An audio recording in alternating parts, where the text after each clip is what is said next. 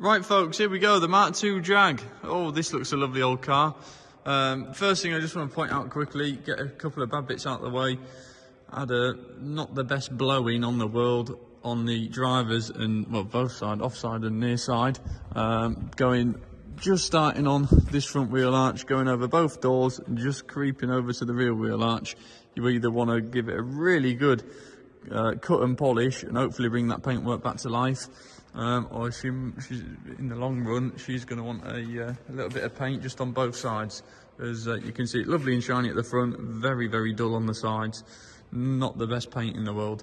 But other than that, the rest of the car, whew, it's just such a shame they've gone to the effort of just trying to blow all that in and not doing the job properly. But anyhow, because what an eyeful of car. Lovely chrome work. Almost need sunglasses on to look at it. You know, stand at it from the front. Oh, lovely car, really nice front bumper, lovely front grille, all the chrome work and things. Like I say, you know, you need a pair of sunglasses on. Nice and tidy under the engine bay as well. Start straight up on the button. There you go.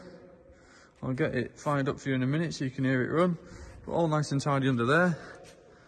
Same under the bonnet. Just shut that down. But no, sits real well. They're lovely, these Mk2 Jags. I've got a bit of a soft spot for these. But yeah, just a shame about the paintwork. Should have just spent a bit more time and got that sorted. But anyhow, there you go. Just wants a bit of a couple of new door rubbers, or just scraping that off and making the best of it, where there's just a little bit of overspray from some poor masking. Door cards and things are lovely. Door skins are good. The shuts aren't too bad. They're all okay, like I say, other than them door rubbers.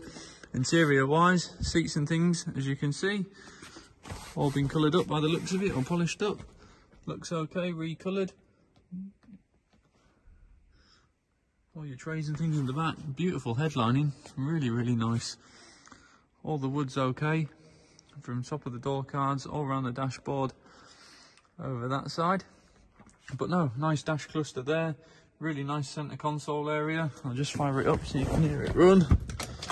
Straight up on the button, there you go, straight up just like that.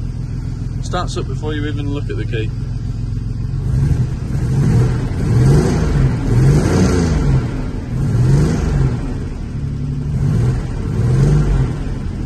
Good oil pressure building up there as well.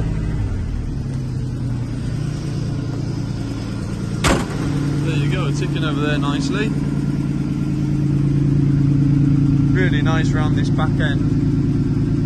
Lovely rear bumper. Nice couple of badges. Nice good wood sticker in the rear window there. What we like in the boot. Ash is alright, fairly tidy in the boot. A little bit up there, look, by the looks of it. The rest of it all looks straight.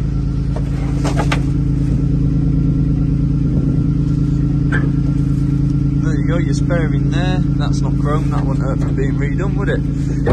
To match the rest. But no, the car sits real well. I've got a bit of a soft spot for these Mk2 Jags. Yeah. But you better come down and have a little look, guys. It's down on display at Pickering. Come and see what you think. But overall, lovely old car. Just wants this paintwork resurrecting. But there you go. Give the girls a ring in the office with regards paperwork. I haven't seen what it comes with yet. And yeah, get yourself down and have a nosy.